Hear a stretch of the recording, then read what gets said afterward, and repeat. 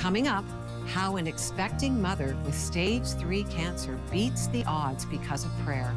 And after Benny is healed of a brain injury, he sets out to share a message of hope.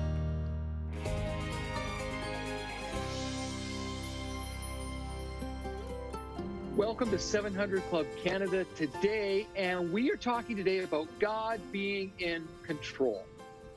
Well, Bill, I don't know how you're feeling. I miss you already, but it's great that you're able to join us through your own studio there. As we've been seeing over this past year, Bill, life is full of storms, right?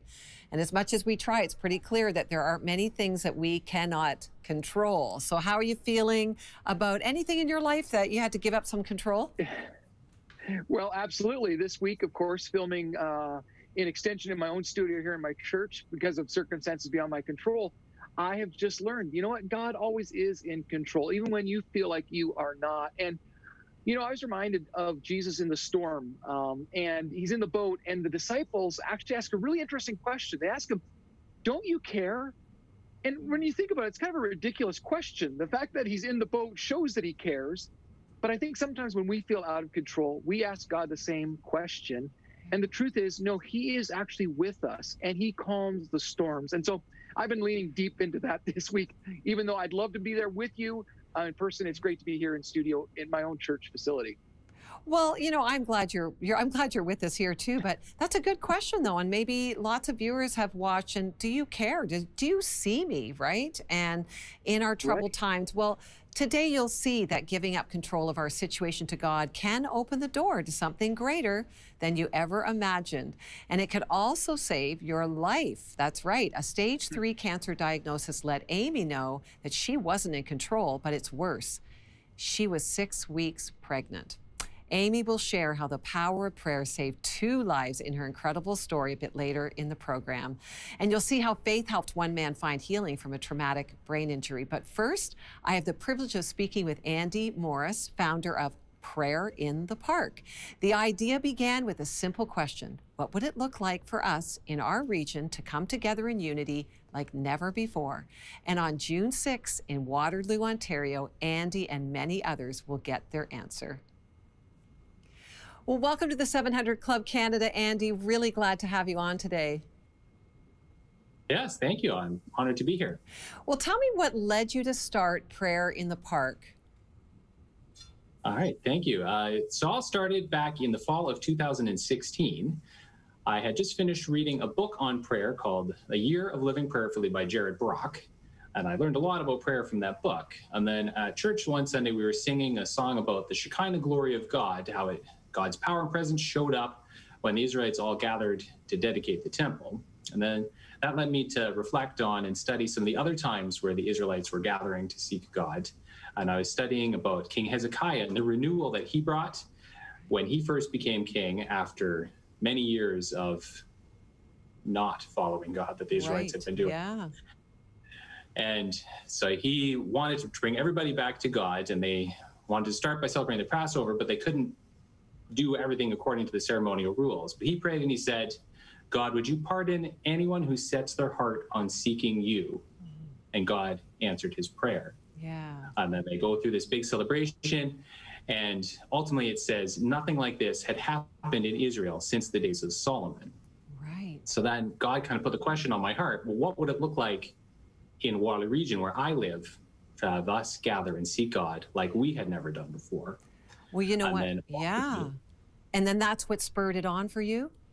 Exactly. So then as I kind of continued to seek God on what that would look like, that's where Prayer in the Park ultimately came from. So I started sending emails and phone calls out into the universe to say, hey, let's get together and pray. And we were able to pull it off in June of 2017 for the first event. And we've been going since then. And the pandemic, of course, has caused us to come up with some new ideas of how we might gather to pray, to seek God with our hearts.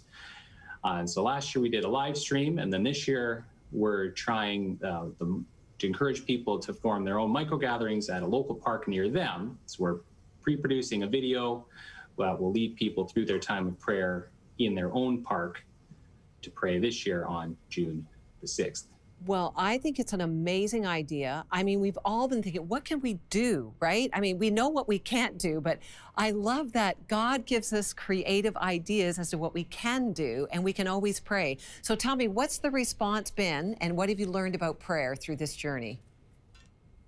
Yeah, well, it's interesting. Is the response has both been way greater than I could have expected, and yet also in some other ways, lots of room for growth, because the response as far as people coming around me and supporting me to help pull these different prayer events off, right, and the people that I've met, amazing people of prayer, has been so overwhelming, because I'm just some guy throwing emails and phone calls out, and right, yet all these people gathered around to help do this. And I've got this an amazing team now, and we hope to see thousands and thousands of people gathering to pray. And we haven't quite got to that point, but we have been able to reach a lot of people and invite a lot of people in to pray, and it's been really amazing. And what have I learned about prayer is a lot, that's for sure. yeah. Well, yeah, go ahead. Okay, sorry. Yeah, the one thing that I really say that I've learned is the difference between when God leads a prayer meeting and when we just try to lead it ourselves. When God shows up and people are just following along with what he wants us to pray for, and then his power and his presence show up, it's just such an incredible experience to be able to connect with God together like that. And I've learned that by meeting all these amazing people of prayer. Don't you find that the beauty of unity in the body, that when we actually do what Jesus said and we work as one, I mean, that invites the glory and the presence of God. And that's what I hear you saying is happening. I mean, this is a move of God. And I really affirm that. I really believe that if more of us would gather in appropriate sized groups across our nation, that we would perhaps see even a greater move of God. What impact have you seen in your community as a result? Yeah, that's exactly right. And one of my favorite verses that I picked up through all of this is in Philippians chapter 4, where it goes on talking about how God equips us to do different things and to build up unity, which leads to maturity. And then in unity and maturity, then we experience the fullness of God. Yeah. So that's what we really want to see. And that's why we want to keep inviting people in to pray, because that's the order of things that God has given us, right? That we pray, yes, he moves, and he calls us into action. Yes. And so we've seen a lot of different response from people and getting involved in prayer, and seeing a few other little prayer groups forming. And we know that God is moving with us as we pray. Well, I understand that you're inviting all of Canada, anyone who would like to join. So how can we participate then with you? If you said you're making a video, so could people gather in small groups in parks in their area, wherever they are in Canada, and tune in to what you're doing, and you will lead us through a prayer time? Yeah, absolutely. Everyone is welcome, of course, to come and join us in prayer. So the video will be live premiering on YouTube at 2 o'clock on June the 6th. Wonderful. Through Kingdom Insight TV. It's a partnership that we've formed with them. So that's where we find it. And we have the links will all be on the prayerinthepark.ca website as well. Okay. And so that's exactly right. We'd invite you to whatever the local guidelines are as far as how many people you can connect with outside. Grab a group up to that size, grab your phone or your tablet, and the video will introduce, here's what we want to pray for. Then you can push pause and take as much time as you want to pray for. Wonderful. Push play, and then be led through to the next thing to pray for. Wonderful. It sounds like an exciting way. It sounds like an exciting way for all of us to participate. I thank you, Andy, for saying yes to God in doing this. So we know it's God's idea. It's going to be great. So all the information you can find at 700club.ca. Go there. We'll put all the links there. Let's get out in the parks and let's pray. Thank you so much, Andy. Amen. Thank you so much. And now an expectant mother gets a cancer diagnosis and does the only thing she can do. She prays. Watch this. I don't know that you can really put into words what that diagnosis feels like until you've been there. When Amy Henley heard she had cancer, she knew her life wasn't the only one at stake. I was 6 weeks pregnant, I was 38 years old, and I had stage 3 colorectal cancer. I did the only thing I knew to do. I got on my knees and I prayed. A week later, Amy went into surgery where doctors removed 8 centimeters of her colon. Then, a few days later, Amy's doctor came in with devastating news. The cancer had spread. They could treat it with chemo, but it would come at a cost. She told me that I had a 45% chance of survival if I had an abortion. Without an abortion, I had no chance. Other doctors agreed, but abortion was not an option for Amy and Bobby. What gives us the right to kill an unborn baby? You know, a baby that has every potential of living and becoming, you know, an adult, just like myself. Who gives us the right to make that decision? And so many people will say to you, oh, I'm pro-life, except. Well, I don't believe in that exception. I was that exception. I was the mother that was told it's your life or your baby's life. The couple sought out a second opinion. That's when they met Dr. Nikolanakis, an oncologist who prescribed a chemo regimen for Amy. I wasn't sure if it was going to be entirely safe or, you know, but I had confidence based on other examples with breast cancer and other types of cancer that I have treated, that I think with the specific drugs that she would do well. It's a different cancer than what some of the other studies he was looking at was different, but he said, I think it might work, and I won't make you any promises, but I will treat you if that's what you want. Amy was 14 weeks pregnant when she started the treatments, but she and Bobby knew the outcome depended on God. We were constantly praying. Prayer was a part of every day. I had people come up to me that I didn't even know on the street that had heard about our situation and say, hey man, can I pray with you? And so they'd come and pray with me. Maricia Parker, Amy's nurse during treatments at Athens Regional Medical Center, was touched by the couple's faith. And I can just remember her husband saying, we already love this baby. And that just hit me really hard, that, you know, they already love this baby and they're gonna, you know, go through this really hard thing. What made it more difficult was there was no way to determine what effect the chemo might be having on the baby. There were no guarantees what could be happening to the baby, but we had a peace about it. Even Amy's OBGYN, Dr. Sepisi, knew the baby was in God's hands. You have to step back and say, I really wasn't doing anything. All I was doing was reassuring her that things look good, that I'm willing to be a part of this with you. I'm willing to do your C-section whenever it's time to do it. After Amy endured 11 rounds of chemo, it was time for her scheduled C-section. We had several pastor friends that were there, my husband, and they just made a circle around my bed and we just held hands and prayed over the baby, over the delivery. As much as I wish I would do that with all my patients, it certainly was very profound that morning that that's something that we needed to do. And it made sense with everything that was leading up to that point, that we needed to continue to remind ourselves to give God the glory in all of that.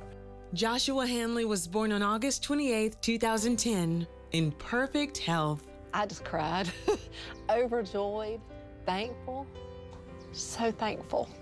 Not only was my little boy healthy, my wife was alive. You know, and that was 180 degrees from what we'd been told initially. I was ecstatic. I mean, it was wonderful. He was beautiful, she looked amazing, and she still had more treatments to go, but everything was just, it was just amazing. I just saw God's grace through that whole thing and how I don't always get to see that. Now 5 years old, Joshua is a typical active boy. So to me, the miraculous things are equally that you've got this cute little 5-year-old who's running around seeming to act like everybody else. That child's going to grow up to be a man one day and have a full life and a family that really loves him is, to me, extremely gratifying. I don't see that a lot. For me, that was extraordinary. As for Amy, the chemo was a success, and there's been no sign of cancer since. We know that the Lord is bigger than any situation we could ever be in. And it doesn't matter what's going on. If you're in the Lord's will, you're in the safest place you can be. Regardless of the outcome of anything, if you're in God's will, that's where you want to be. And the Lord's in control of all that. We know that. God is always in control. And the thing I have learned is I don't have to understand what he's doing. He does not have to make sense to me. I just know God sees the beginning and he sees the end. He's got it all worked out, and I trust that his will is perfect. And there is a peace in that. And he can be trusted to take care of the circumstances, even when they don't make sense to us. Trust him. Trust him. Did you hear those words? What a beautiful reminder of how God can be trusted to take care of the circumstances, even when they don't make sense to us. You know, our church and our small group have been going through the story of Esther and talk about circumstances that didn't make sense. And yet in all of it, God was in control and working out his plan to save his people from an evil plot to destroy them. It's so interesting to me that Esther, she was an orphan. She's raised by her uncle. She's taken into captivity to be part of the king's harem. She's a Jew in the palace of a king, surrounded by people who hate Jews and they want them destroyed. And yet God's name is not mentioned once in the book of Esther. And yet the work of God is clearly seen as he uses this really unworthy, unqualified girl to rescue his people. I think it's so amazing. So what circumstances are you facing? Do you need to know that God is in control? And will you surrender to his control? That's really the question, right? Will you, like Esther and like Amy we just saw, trust in God even though you don't know the outcome? I know I've been faced with this very question in my life many times. Will I trust God, or will I choose to take on all of my circumstances on myself? And that is not the healthy way. That is not the God way. God wants us to trust him. I want to take a moment to pray for you as you even think about, will you trust him? And Rosie sent a prayer request in. She said, I have kidney failure.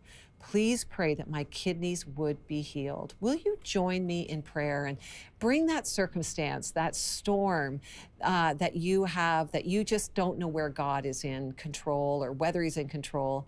Father, we just bring all of our circumstances to you. We lay them at your feet. I just bring our dear sister Rosie to you and her kidney, and I just pray for healing in Jesus' name over Rosie. Would you, Lord, show your mighty hand and your power in people's lives when they surrender control to you? Would you do what only you can do? In Jesus' name, amen. Well, up next, God heals a man from a traumatic brain injury. It sounded almost like a gunshot. He landed on, it was our wood floor, and it was loud. And the first thing I expected to see was blood. Donna DeShera and her husband Benny were up early one morning in 2015. As they prepared for the day, Benny unexpectedly fainted and fell backwards, hitting his head on their hardwood floor. Donna quickly realized it was serious. It wasn't long after that that he started telling me that his ears were ringing and he saw things in front of his face, and he was having a severe, head throb.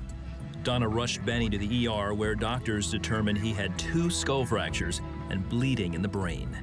They were worried about him having seizures. They were worried about brain swelling. They already knew he was bleeding. Donna called friends from church and family, asking for prayers for healing. Benny is the lead singer of the Christian rock band Empowered, and as word of his injury spread, there were hundreds of people praying for his recovery.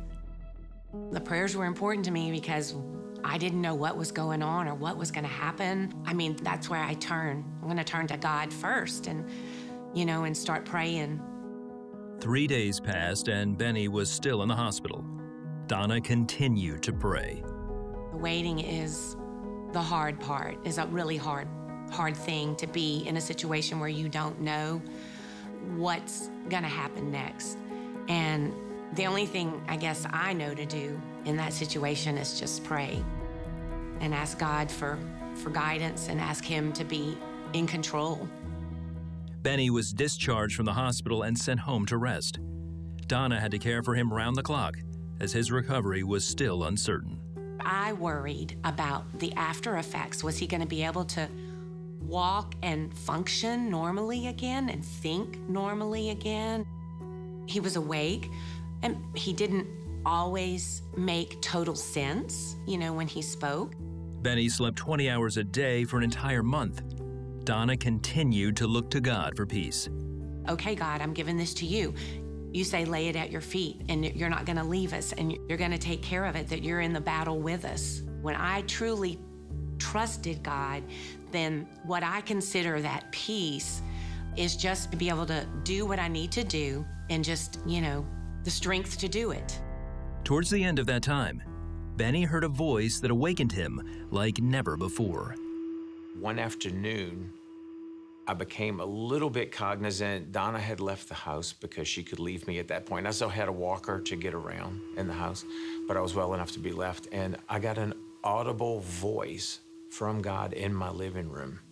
And he said, Benny, I have huge and great plans for you coming out of this thing. And this is what I need to come out of that. I need people to know that what I did for you, I stepped in and saved your life. What I did for you, I can do for them if they just press in and call out to me. And man, that was a seriously poignant time.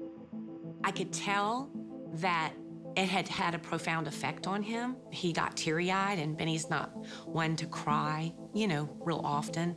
But it like brought him to tears. I mean, when he was telling me about it and talking about God as his father, and and how he came to him and said, I have great plans for you. After that, Benny made a remarkable recovery. His experience has strengthened his desire to share God's love. I'll talk to people about Jesus at any point, and it's almost dangerous now because I have this compelling thing where people have to know what he's done and what he can do for them. So the level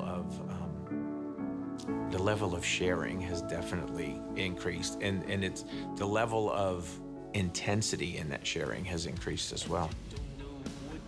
That intensity is felt by audiences during their shows. Benny and Donna are thankful for the prayers and the healing he received during his time of need.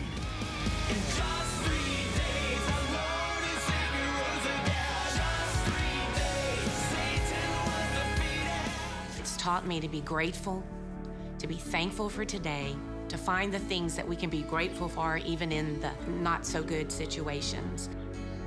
I think that's important for us to remember through all of the craziness, that we can still be thankful for today and to put our thoughts on that instead of on the negative.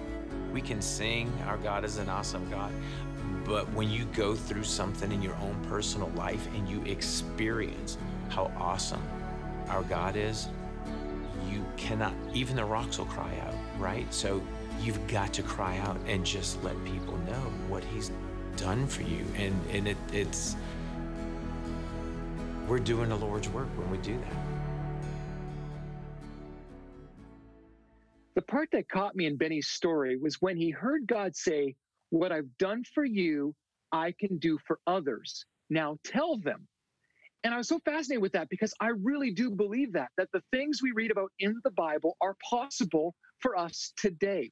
But we need to tell others that it is possible for them.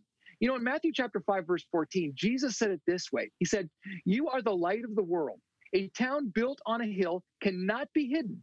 Neither do people light a lamp and put it under a bowl. Instead, they put it on its stand, and it gives light to everyone in the house. And then verse 16, it says, in the same way, let your light shine before others, that they may see your good deeds and glorify your Father in heaven. And so I got thinking to myself, why does God do anything? And the truth is, he does it because he wants people to know him. And the chosen mechanism is you and I. God wants to do something in you so that in turn you can tell others about him. He loves changing people's lives, and he wants to do that not only for you, but for your friends and for your family, for your neighbors, all those around you. So can I just ask you a couple of questions? What has God done for you, and who have you told? Well, We'd love to help you with that. Why not call us today at 1-855-759-0700, and we'd love to put the pamphlet Witnessing in your hand to equip and empower you to share simply the story of God in your life to those around you so that they can know him too. We're going to be right back. CBN presents God is For Us, verses of salvation, peace, and victory from the book of Romans. Do not conform to the pattern of this world, but be transformed by the renewing of your mind. Then you will be able to test and approve what God's will is, his good, pleasing, and perfect will. God is For Us, a new audio recording by Pat Robertson, available now.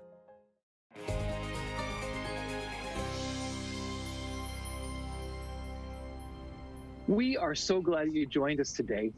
And maybe you're asking the question, is God really in control?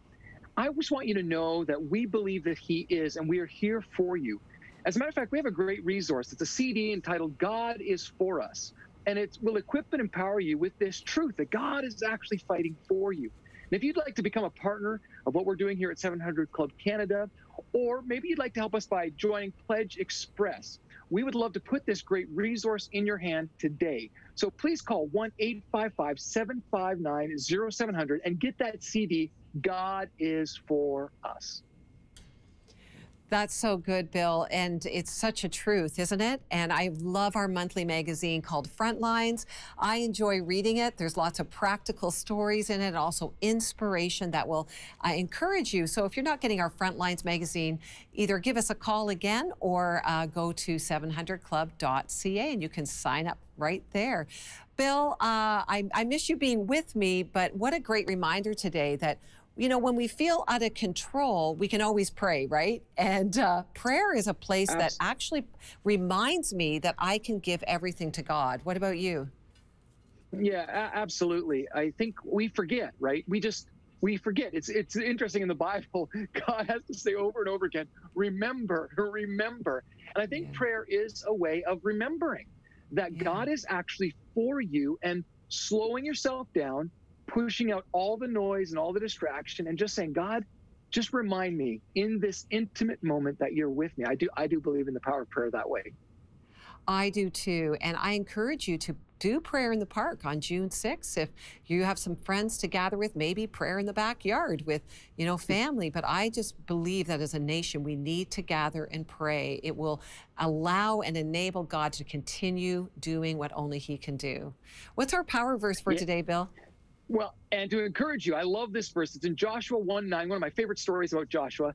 And God says, and he says it to all of us, have I not commanded you? Here's the command, be strong and courageous. Don't be afraid. Don't be discouraged, for the Lord your God will be with you wherever you go. And that is true for you. That is true for you. And thanks for watching. To contact us, visit 700club.ca.